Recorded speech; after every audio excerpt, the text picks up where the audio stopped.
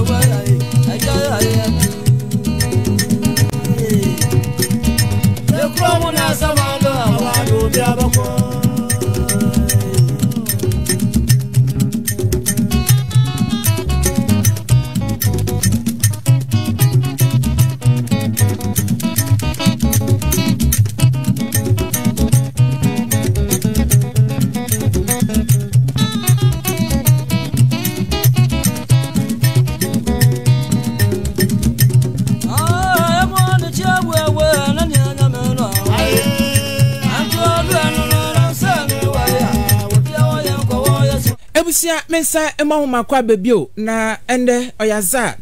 yensa aka mpemfo ekukudam ebien ewo fidwema ha na ekrida no oba afiafia na oba oma na webutwemu kor ena oko oma na waba na owra ose owra Kennedy Kwatin ose kwa mitinkra ebeje ni dinu ha owra Kennedy Kwatin ono ena yenyine ebezi nkomo damaso ena yenye opanyinu kra aka no owra atha ende yerbezi nkomo na ansa na yabehya se no menko oye owra Kennedy Kwatino na oyaza the paya abeseno kon yabubo oye maize handling and post harvest handling yabubo da beye sima enum intim na beye sima ibasa osande and the topic order no I'm interested ewompa enti yambubodo owra Kwatin akwaba yeduan apo me avoid any dia cheye ye den yamiase mama owra akwaba Kwame Nesuman akwaba Yehu adom so e Asia chepa na meken esi akwati wa hantimi nsuro ntina ehum bebre no because obotum edum wa ye bibia akwaba ya nia Madam Olympia no ye Yehu adom no ye yedanyamiase na menko ora Kennedy ana menfa kro no nka ho ni nyina ye minko ora Kennedy kwatin wona yanhwe the pen abesen kono za yabobodo ebroni disisa no yerutwa enyo enti beye simano enum obi a wontum na wentenyan no ana obi afi na nde orbeka ye ho no na wenya no mu entase yo medase mechia ekuafo nyina ne omo mutie ye nyina no memo obi achi mejidi se obi a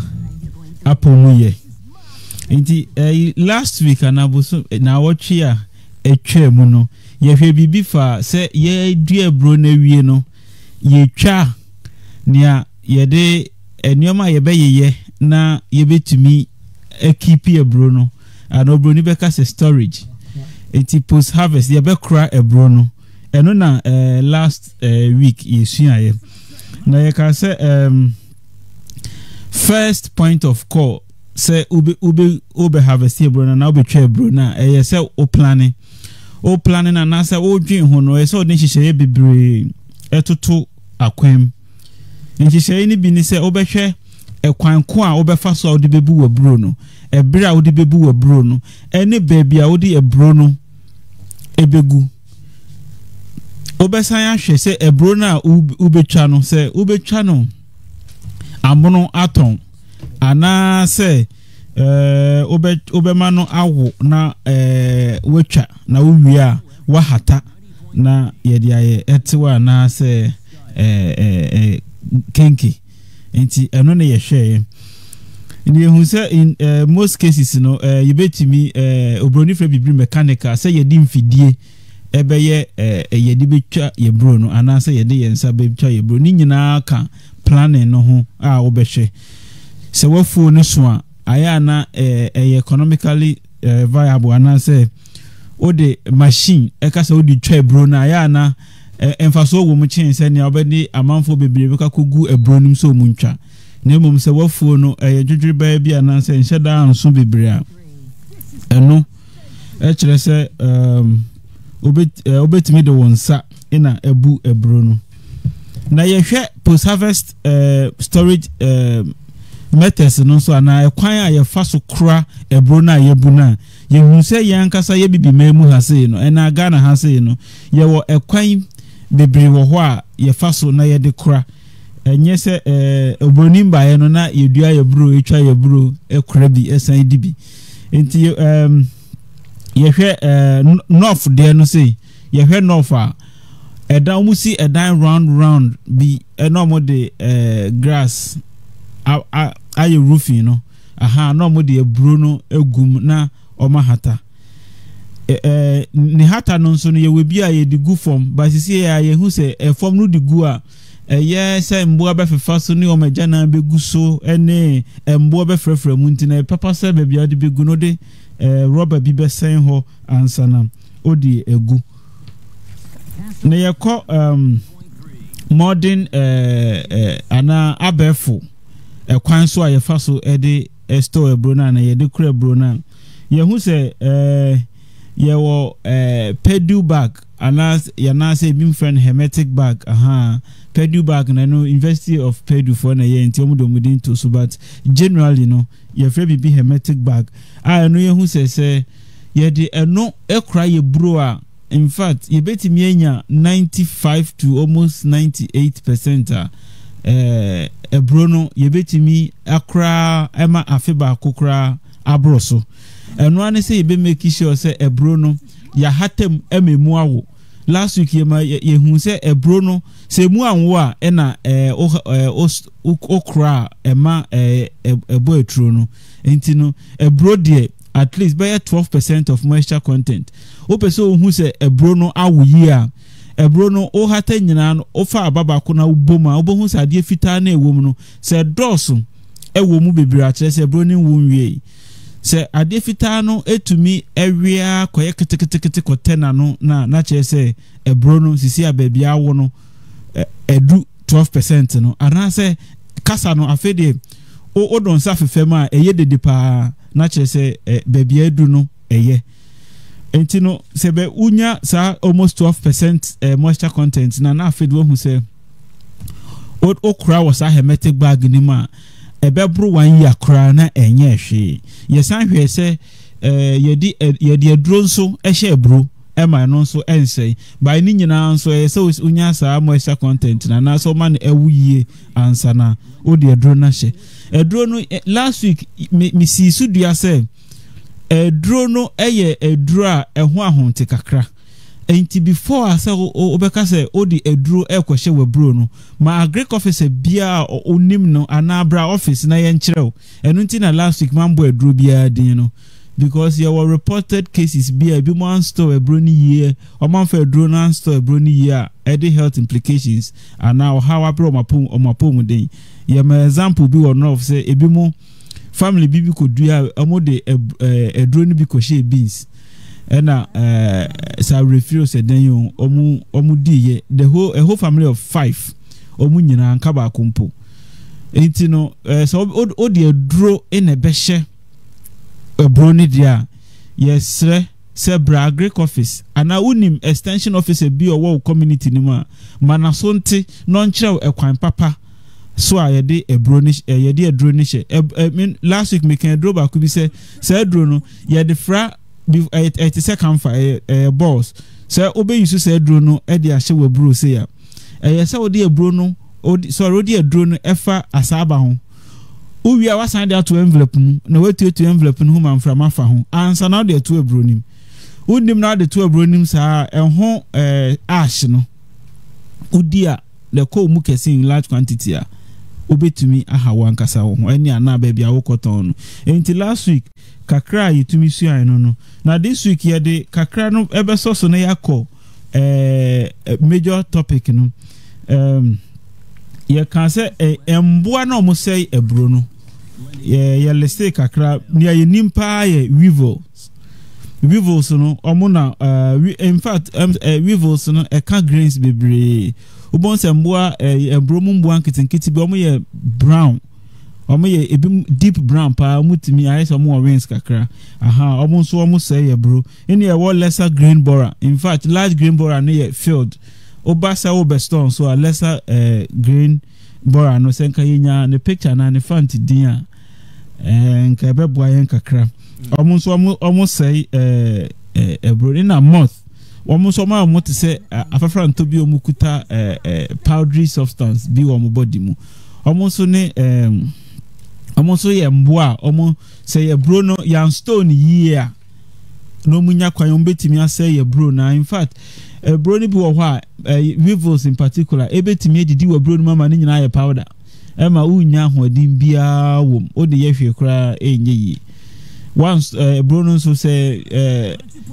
when nya moisture content ni so ana bia odi kogu no se one fa pallets and to pallets so the entire na ye de enoma sisi no ye the fridge mostly fridge na ye tidy bi no when ye bi na one fa sisi so na se e ka cement no saa na enyu na wo cement no ase no etimi ma ebro ni se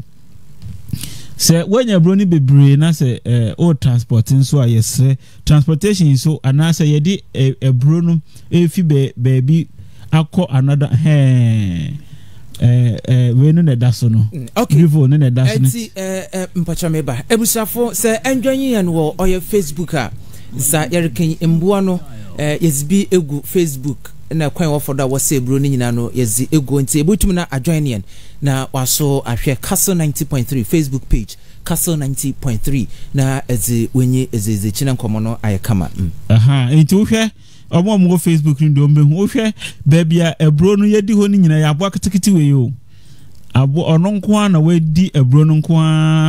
wedi ebro na sai ni saa no enti we mu na ba obetimi ahatamu ewa awiam uwi a wo de sai dro na ye kan ni bi wo de sha omu nyina ebefim enti ye ba transportation nso no say ye de yes the pictures are nice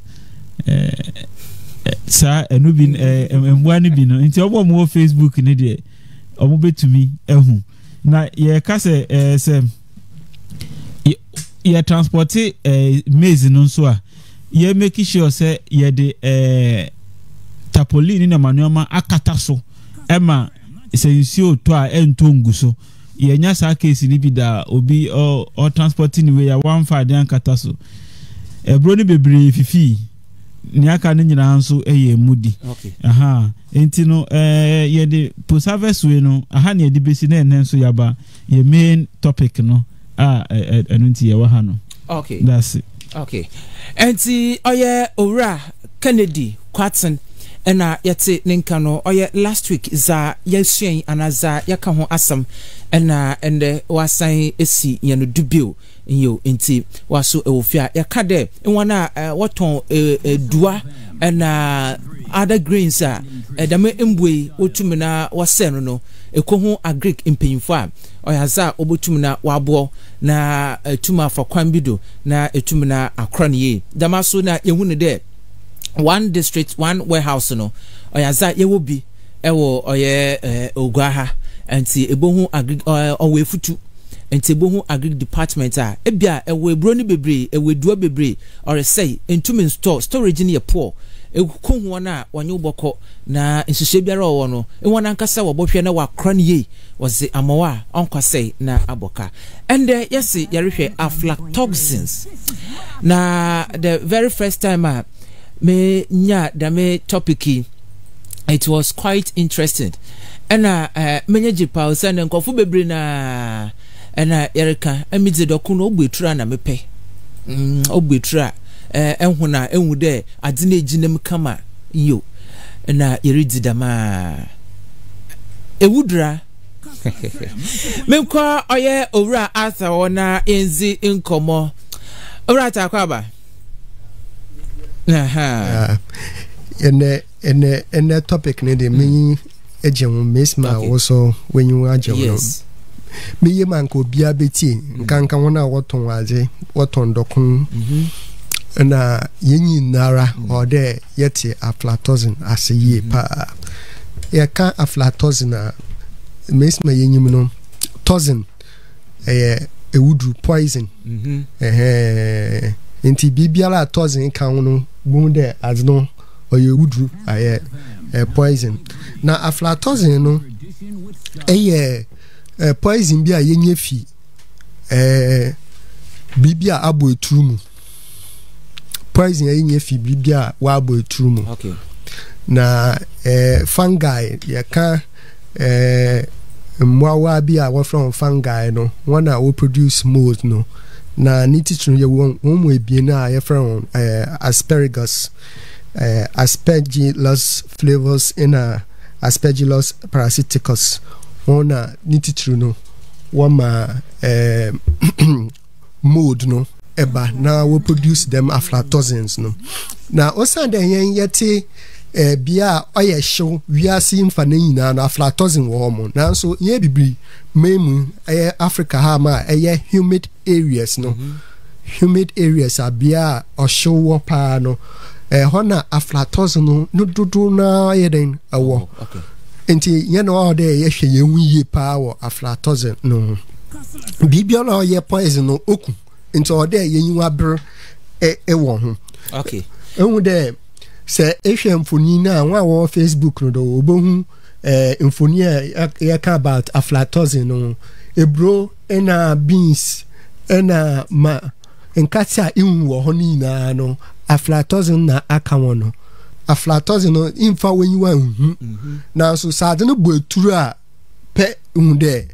aflatoxin yeden abim into your poison ija onye o mesma fa poison na kinkrin ewu no na so otum build up ana oye ma wo mu na obekum yebedu ho mo na ahwe nsunsando a aflatoxin edebe ma yen na so yen bisa de aflatoxin angasa yenye fi aflatoxin no owo mframem na nititru no owo datim nti bra ye duade no adna ye dua no aflatoxin botum akom nanso no ode yehwe mesme ebe ya yebe do enti no anyeme biara opro aflatoxin ebem bibiara opro a obu etru no aflatoxin ebom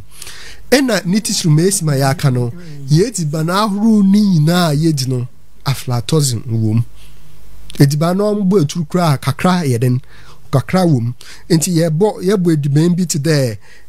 wheat ebro millet atoko banchin emu muko nkate ena ma yedi yeni na benku na nyeme ya yedi yeni na no aflatoxin neden ewom nanso no dudu a owom no na be ma aye poison pa wotum di nsunsanso gbon abrel wangasa wo akwa hosan ena ebia etumekum mpo enti no emuampo won mua wodi edibana aflatoxin ayemu ma no won product ananyema yefi mua no mu no eya aflatoxin bom today enam nantwinam mponchinam akokonam se ebi adam woni na no se wodi ebro na nyama aflatoxin wom na farmer no ode mo edibana aflatoxin no okọ won widim enti nchefu ampo yeto no bi wo ma nchefu ani bi test trade aflatoxin wo nchefu no mu ye high osan feeder poultry farmer no ode eden ode ma ne poultry no enti na chede ye feeder embo ne di sebia wo ye embo edigo wo bedi enti ye twa ebro no da agbetru no na ya to amon ya pusede go no wodi enti basin akodi oso enti kumu a basin akodi aja aflatoxin no wo mu enti no milk na aflatoxin na ewum enti no aflatoxin ankasa no ebadinti na nuhia pa de yetsodo ebensunsando na ode brain aflatoxin botuma ma yenya cancer nititru no na ode liver cancer bapa onde yen liver no na oson ewudrudo bibiara onye papa wo yin pedua no no liver no ana mrebo no oson ewudru na nyama bia onye biara wo yen moja no enti no se aflatoxin no odrosun wo yen within no mu a oma liver no ye juma brodo mo oyeden or say okay then na abeden cancer na ewu ama enwu enyin nchel se etedi aflatoxin edibana ema enyin nchel uma na ayar na ayeden ewu ama debia ta yar osande yarba no ba liver no be sound no ontumi yeden enjina no na ayar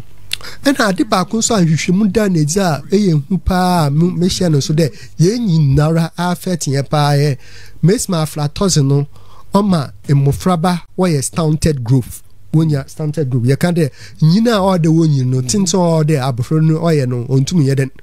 ontumi na waadwoa na waadwoa ye nyina wow anka tintina o de me ye no mentuma ye because of aflatoxin so na aflatoxin koko no wobom koko na wodi wo ye na aflatoxin aye mutwum wow kebi so bi obekiro oye DNA factor me papa ye na egusum yan san aflatoxin so kan ho papa kwam na esuban kan ho papa aflatoxin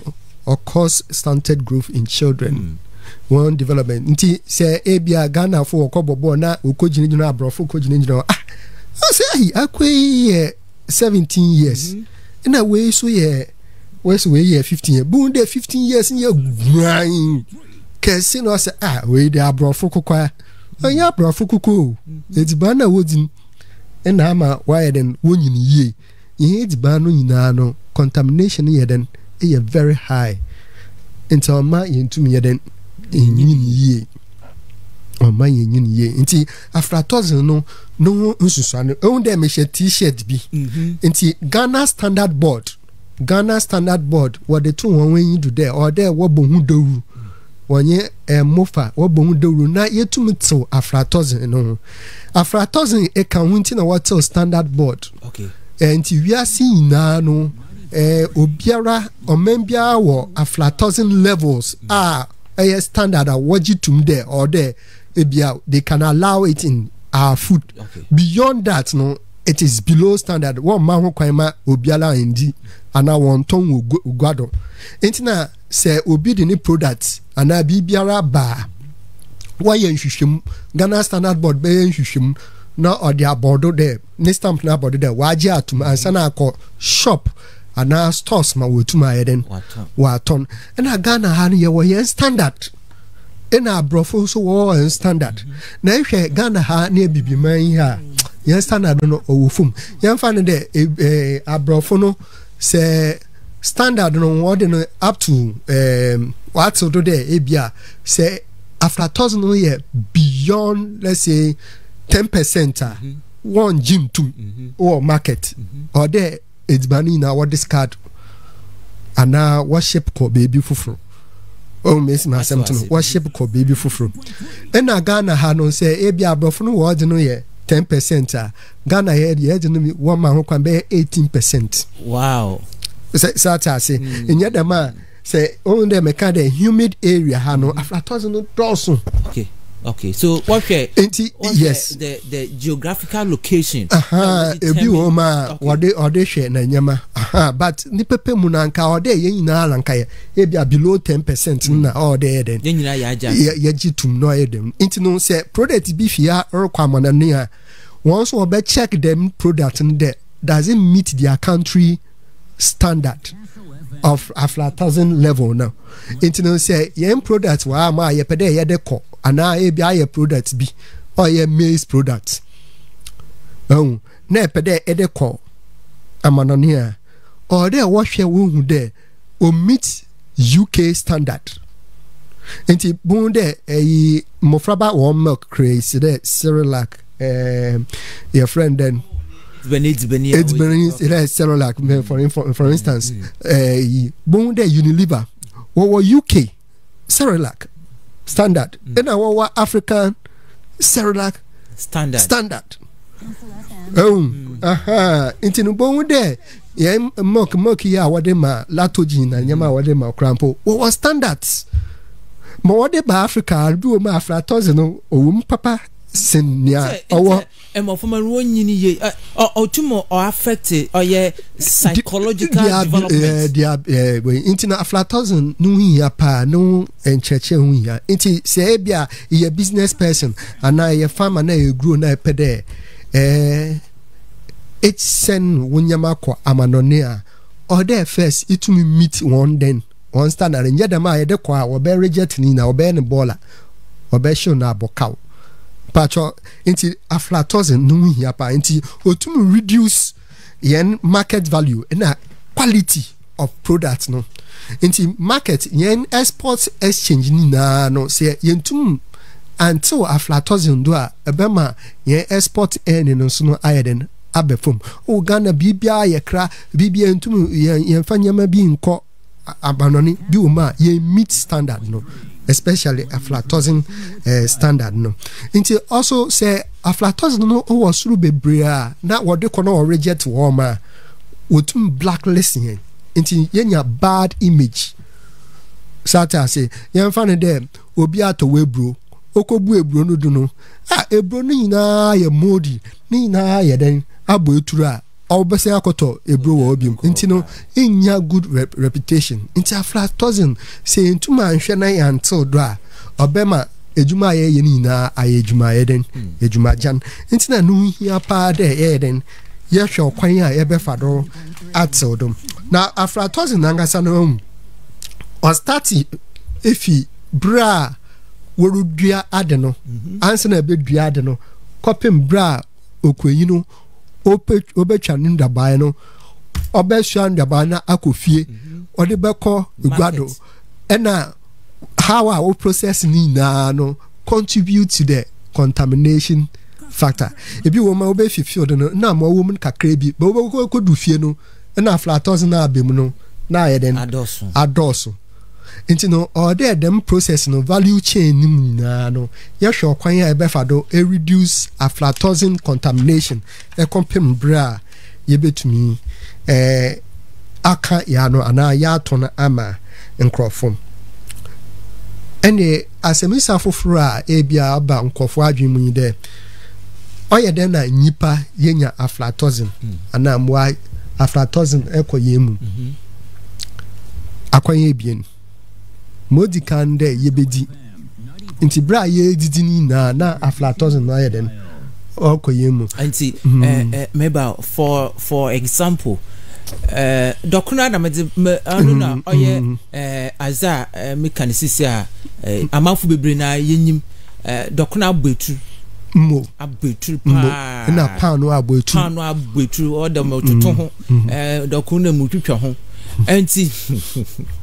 asamu wow okay anti the more the me enzeme abetu no eridi iguyem awe fride dokoneze wa betu enti mebubu etru no ma abon no mebubu etu egu still aflatoxins ne dan wa wo ma akom dada the moment etru no abon no eche de aflatoxin we wurem dada etru no abon no aye growth okay growth eche de wa kom ma no so oyeden orinyin na wa spread out be fufuro nti se koto dokun last time koto fanti dokun fanti dokun egu store na bonde turaba hata no green na mese mento na se ma pe chira ho papa na mese de me chira ho mindi azo ai abuetu ese bi onya nti yin na no ye to aja o de ye hwe ni yi de o aja mento abuetu ana nti ye beba ho okwan ye be fado ayeden atel do no o na ye pede ye de ye mri nyina ayeden ye de ko mo nti modika no bra ye edi ba no aflatoxin ekoyemu nti no ode ye hwede ediba ye edi no onye ediba na abuetu so ye fresher abeboa emes me be obeto aflatoxin no endo afi mo to de bien de ye hum mfutu a ofi aflatoxin mfutu no bi o ma be a ye ekomedwuma no be a ye wo no otwa na ebru no odegu ha benum ha ma properly na egu wanye we na oye ho adwuma dike we no nti oye ho adwuma wo ho no mfutu ofi we nim na ohum ni na no aflatoxin okonumu the mans na ebia ebro na ebia wa bo etru dada mana oreste or pedro hata no ye na orhum dokun na bo etru no bonde isoma na num modi no ntutu no etru no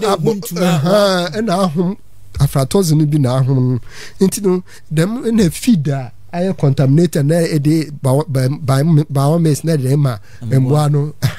na agbo etru no first no contain na ade chido na ya ru hu ya nua na ya san ya yeden yeji ya de oye entibibo ya fanda kokonte de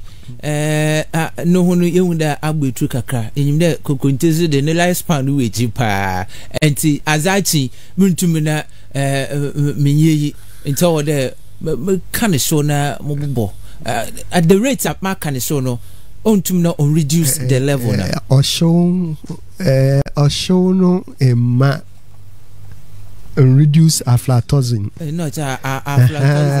aflatoxin in ebia biological way a chemical poison okay once a wabem no wabem enwane den kra owum dada wow mama ko ora kwatse no do na onye nfum how can we reduce aflatoxins exposure ebisana dame zairism ho enkomwe aflatoxins no ebotum na ya to do ye expose ye ho to oye aflatoxins o me da se yehu se aflatoxins no yeku adwuma ya na ama aflatoxins ne ba eda so far as so yeku adwuma no na ma yeduane de yentumi nka se yeja ku adwuma no na ye woni ma bebra ye betumi ayema aflatoxins na ye ka no ho ebeba fom in fact said ya na brother Philip Okano yentumi yimfi hokra yentumi yimfi hokra na ye wo obroni be friend strategies na akwan ahoro bebre so a yetumi first one say you production and I say ye dua ebrono ana emo ana granite inkate ade na ye dua na yabubu din say ema aflatoxin say ba no ye wo eduro bi wo ho ye betimi de egugu efom ho ye fe na aflasave na sheda anye common say wo ye dia na wo ya ton a ana opese wo export ya oba agric office na obi sa aflasave ye betimi epusu homa ama onsake bi na no ayi tech for ka ho omo ye no tech for ka ho nti na ye ya memu enioma na international bodies no so aji atum omo so bunyina ka ho na ye we no na say na ye post harvest before ebe post harvest ma menka say agric de bia ye free big gaps good agricultural practices inti adeba ko so good agricultural practices ye dua bro na wie no enema bi ebetumi aye ema aflatoxins no aba form no ene se ye be ye crop rotation no kire se ye dua ebro ana ye dua nkate ana ye dua emu ana wheat bibia ye dua ye san ko dua ne mebi ma ye ndua de ko na ye dua na no ye bedua ade foforo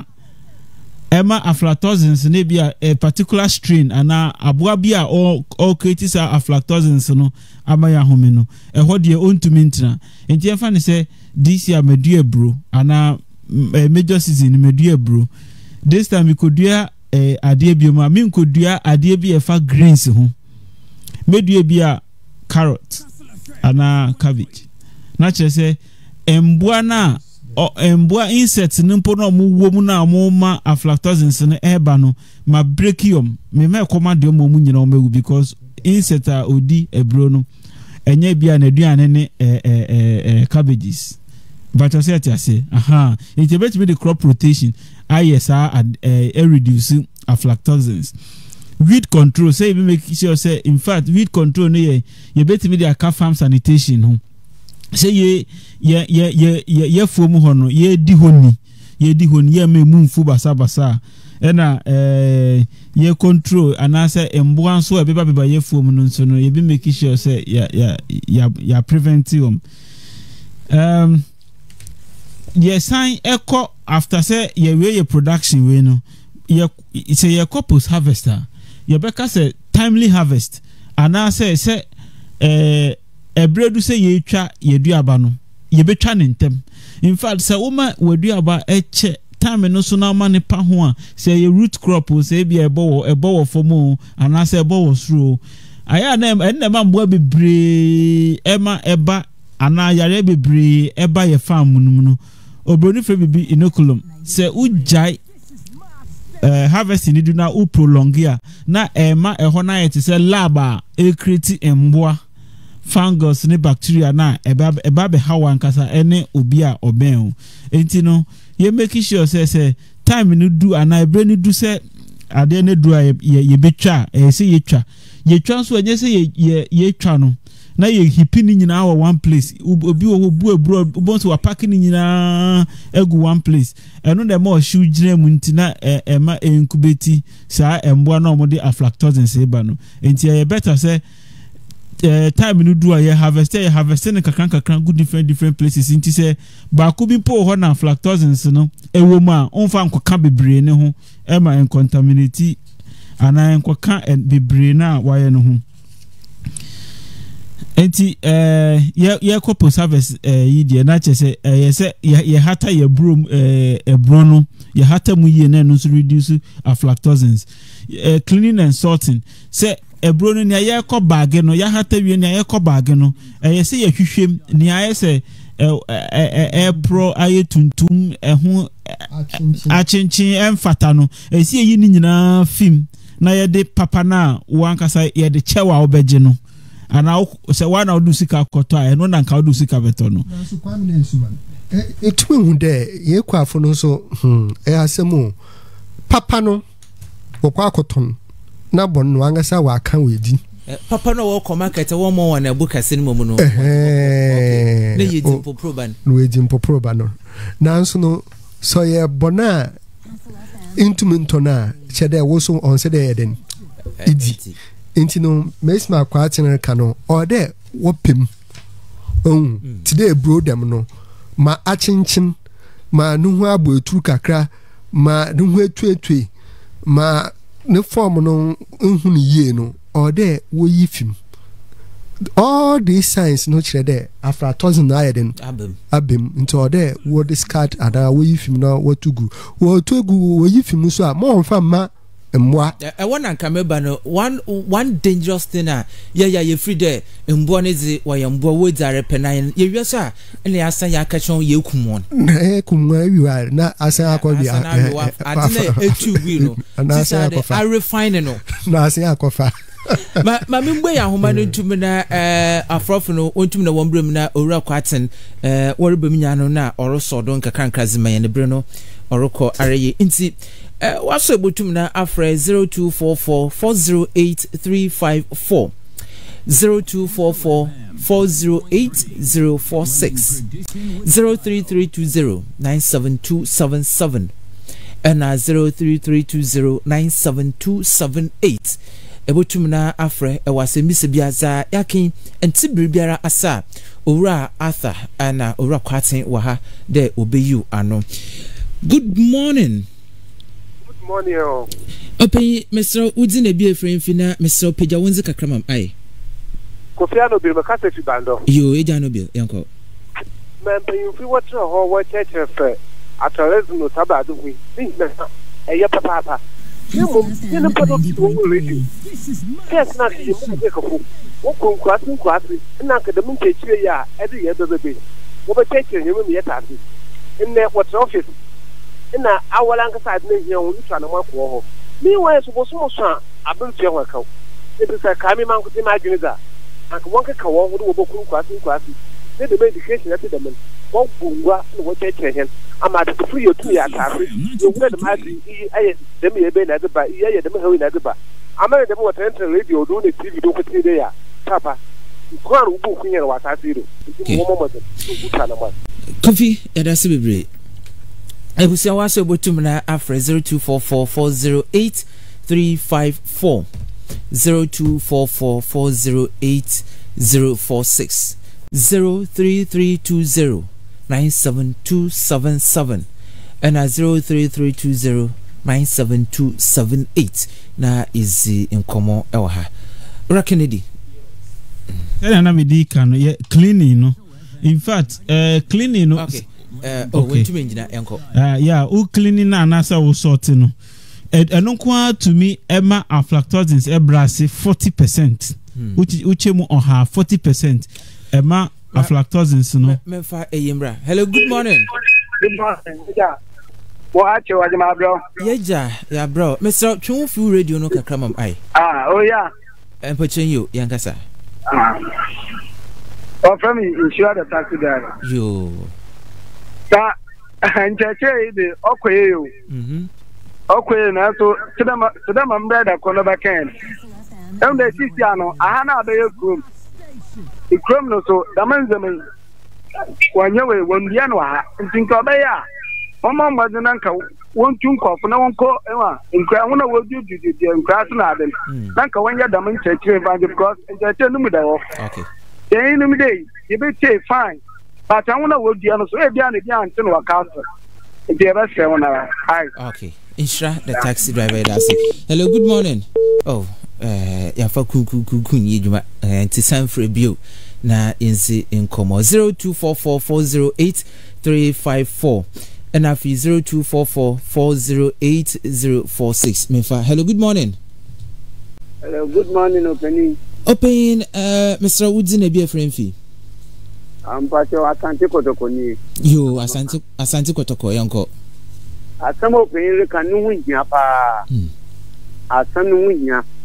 komna awon kirenti the better dokuna guoma dokunu epintaw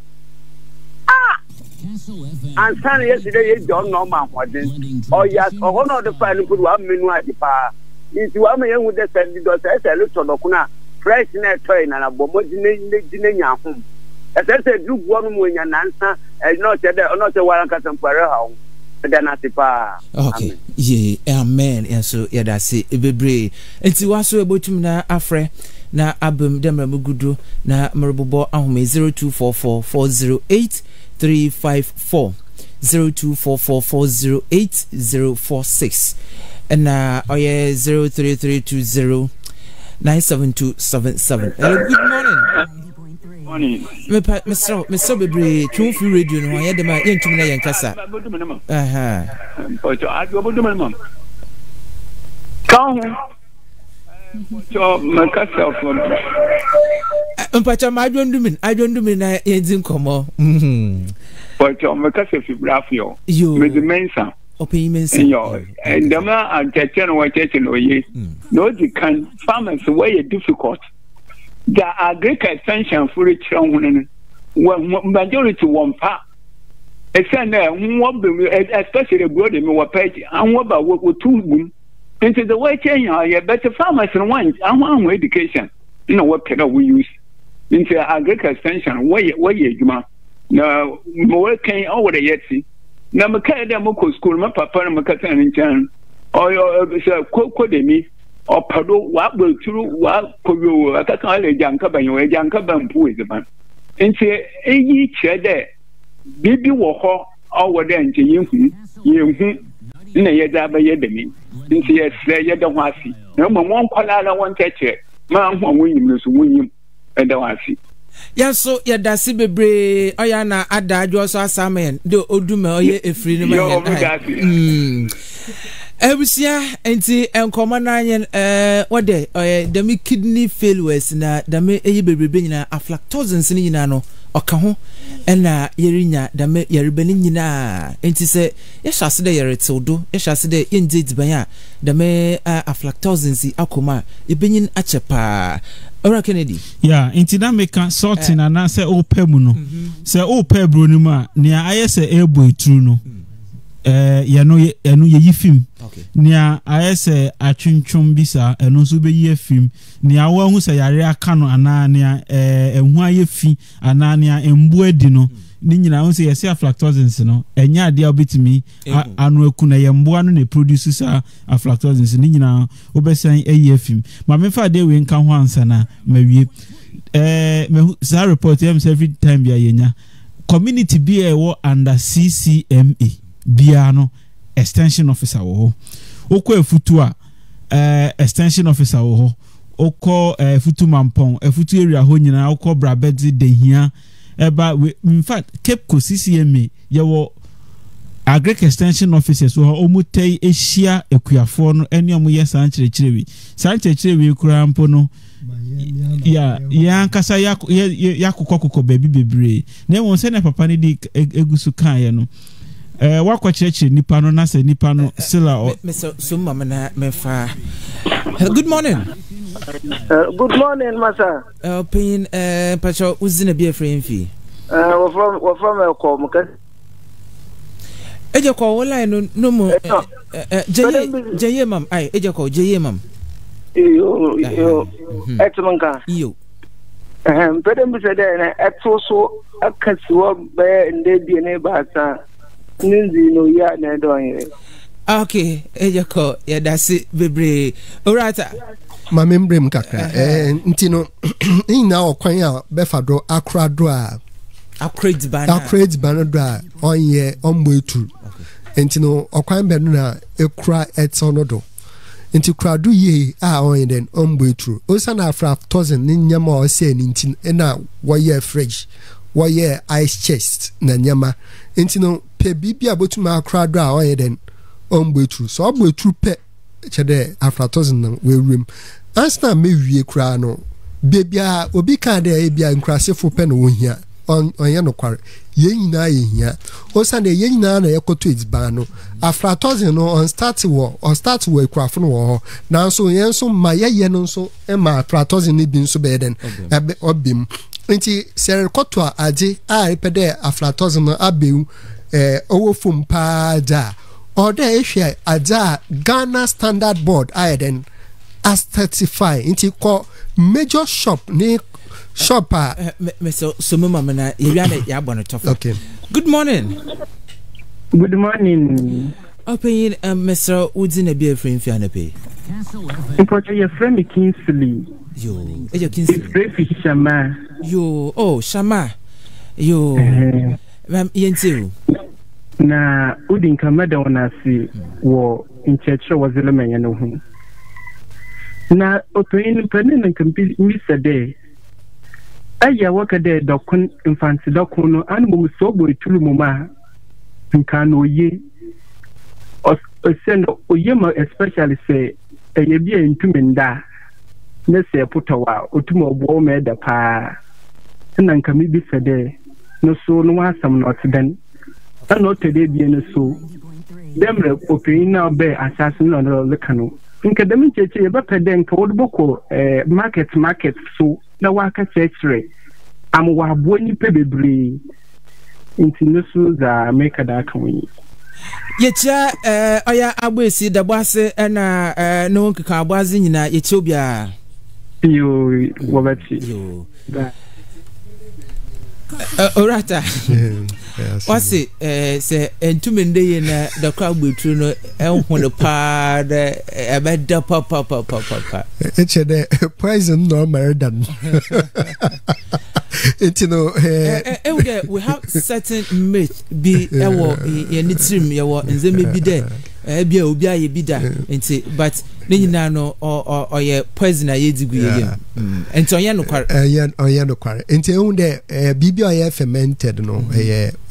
alcoholic won't alcohol into said Docrono. I am more fermented na a potone inuma the alcohol contents na ba wisdom and tabema dantem now so aflatoxin de abim dada osande se abutu na runa edaye we na anuma chede abim nti ma mekan de afa ne ncheche no orkodo pa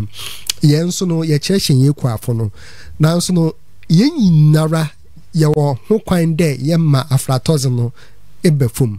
aware kotade iwogwem ekwu de odene nyama na egufom nyama na ogufom ahun de aflatoxin no ofi huntumem ahwea na nyama nti nyama no onfon bu table do orton ade na odegufom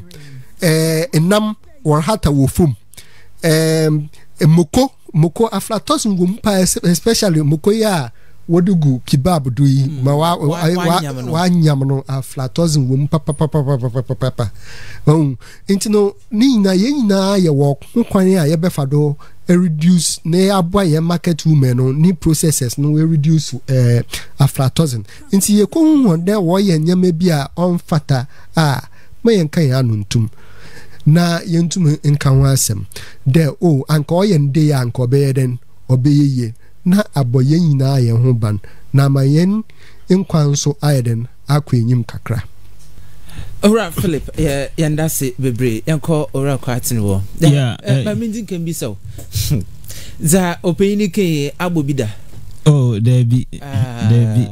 me aka sa fanti dokon media na menya heart bensin no ni ameka ne se bra Philip aka nia ye be ya fa ho ekuafo no nso no se na papa bi kan no encheche ne de akopa na kase ye nyina ye be fa in fact obi se agric officers no ekuafo ni ho ayenso ye ni ho in fact there be amekase ye pe omo client ye pa agric officers say doctor de o say yare na bra na on ye bi ba ye mpese obe yare kra na udu ade na wonya ni bebre akoton edi wan kasa usika gu botom enti no se na yesuye ya yate ase ye nyina ye wo ekwan a ye betumi aya aflatoxin so yetumi reduce aflatoxin so reproduction level na storage level yes and reduce no eba market na market no so reduce na ahwa na ye ni European standard no pa ye percentage ye pe less than 10% ppb but you set say into no ye nyina ye mfa ye ho engine na ye reduce aflatoxin no especially enioma ese ya de mamboa no o de mamboa na wankasa na bronya bra na Easter na birthday obesen ku akokọ na we na ebro na okasa asen to de mamboa no wa wasan e de egu odo de egu yem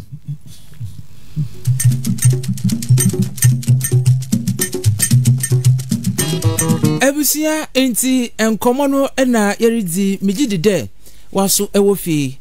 enkomo na ayoda pa na ediwenyi edidechir nzeme bia yana kasani yenhya so yin efefi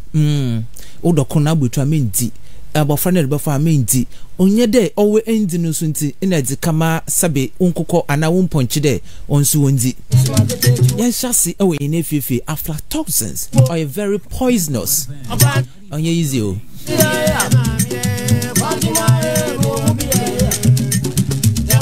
Ebusia aha ana yezi dwumezini nyina no yedi ibesi midinide kwamena esuman